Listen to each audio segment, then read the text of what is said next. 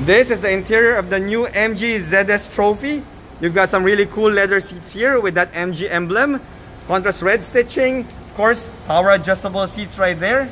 You've got your panoramic sunroof. And you also have this cool looking steering wheel, leather wrap with contrast red stitching. And we also have this digital instrument gauge cluster right there. And of course, a 10-inch touchscreen infotainment system with a 360-degree view camera. And it also comes with Apple CarPlay and also Android Auto.